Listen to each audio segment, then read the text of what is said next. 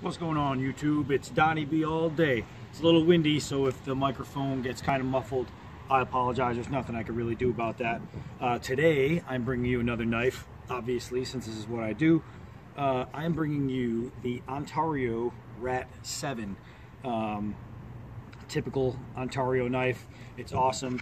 I ended up doing this sheath because like the Becker, the sheath is the nylon with the plastic insert, and if you just shake it, it rattles all over the place, and it's an awful sound to have for a knife sheath. So we're just going to toss this away, and we're going to go over this knife. What I'm going to do, however, is I'm going to stick it next to a couple competitors, and I'm going to start that way and show you what this knife looks like next to some of its buddies. So let's do that. All right, here we are. So the only reason I actually set this thing up next to a couple of its competitors is so you could see how really close some of these knives are. Left to right, we have obviously what we're talking about, the Ontario Rat 7. Next to that we have, which you can easily see, the SE6, and next to that the Steel Will Roamer. All of them are pretty near equal. The one big difference between the Rat 7 and the SE and the Steel Will is just blade length. It's about an inch longer, making it around 7 inches at the blade. As far as the Rat 7 to the SE, you'll notice handle for handle, it's the same size, same shape. It's even pretty much the same at the top where the lanyard hole is. And it nearly has the same edge. I would just give the edge, to SE over the Rat 7. It's just a little bit better. What differs more strongly with the Steel Will, obviously, is the really comfortable, awesome, ugly rubber handle. Two of them look better, one of them feels better, just your preference. So what I'm going to do is I'm going to go over this Rat 7 just a little bit. I'm going to knock on wood, and do a couple other things. We'll see if we can't have some fun, so just hold on. All right, everybody. So here we are at the pallet, and I use the pallets more than logs because I don't have to cut down a pallet. They're already there. So it comes down to lazy. So here's what I'm going to do. I'm going to take the Rat 7, even though it's a little slippery, and I'm going to knock a few whacks into this pallet and see what we can take out for chunks. And right away, I can tell you that the chunks are flying. So literally, it's more than a fair chopper. It's actually a really, really good chopper. This thing, blade wise, it's going to go through it very, very easily. I mean, it's like chopping through an avocado right now.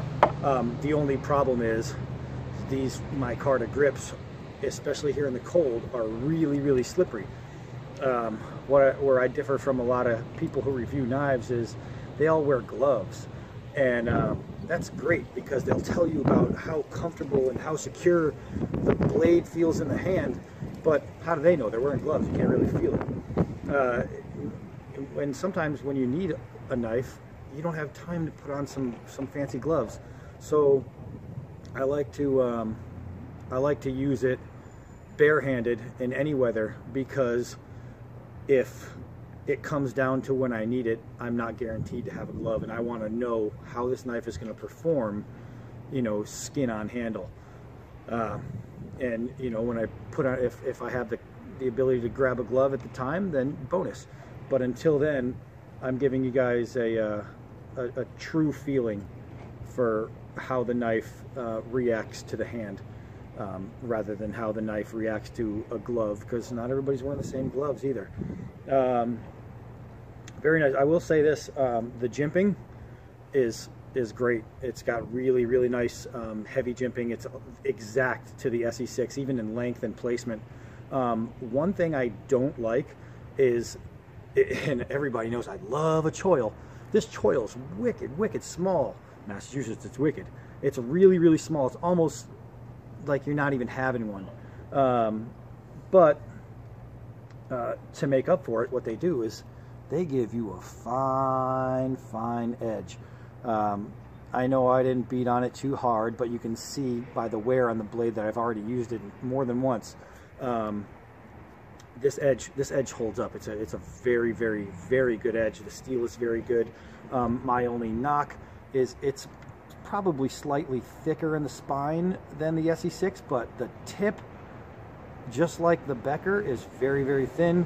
So as far as prying, I don't know necessarily if I would try to really rake it over and see what degree I can bend this thing in, because I just wouldn't trust it. However, that sharp little tip should bite in really well when we drop or throw this knife, and that's what we're gonna go see. All right. So here we are at the stump, the world famous stump. You're famous, buddy. So this is what we're gonna do. Again, like always, I'm gonna just drop it straight without thrusting it. I want to see how the weight distribution is, if the scales are going to pull the blade over, and I want to see if the scales are going to loosen from vibration. So let's go. That was my fault. I literally I felt myself let it go in a bad angle.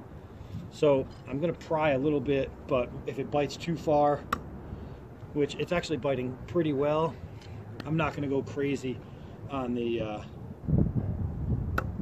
on the prying. Let's see. It feels really, really good weight wise. Again, the only thing that gets me, man, I'll tell you what, that's in there pretty freaking good. And I'm glad it kind of went at this angle, because you can see the flex. I'm pretty sure you can see that that blade is flexing very, very well. Of course, I'm not going to pull it too hard and break the tip, because it's mine. So that's what you have. Again, the micarta barehanded. I have no idea what that noise just was. The micarta barehanded is very slippery, but as far as the knife is concerned, it's kind of awesome. So let's see. Let's see if we can get a couple chops down here. Yeah. This thing, it's a really, really nice knife.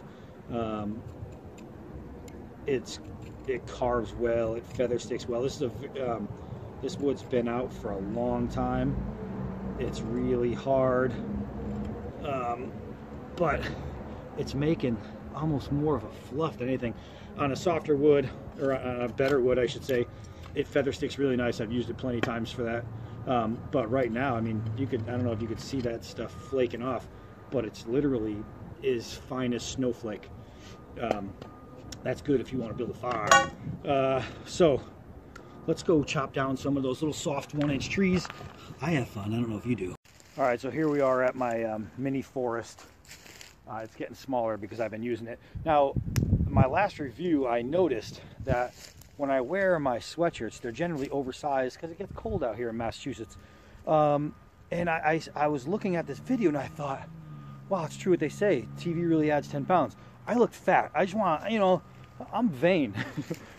I'm not as fat as I look in these videos. All right, so what we're going to do is, like always, I'm just going to swing through some of this crap and see, not if it can cut it, because you should be able to cut these things with a butter knife. It's just how clean it cuts it, how smooth and how easy. So we'll take a few whacks. Now, did it go all the way through? No, I can still see it, but I can tell you that the cut is clean. Well, that one came off. So very, very, very nice cutter. I mean, that's just clean. Clean, clean, clean. Let's hit something a little bigger, see what it would take to get through this, even though it's loose hanging.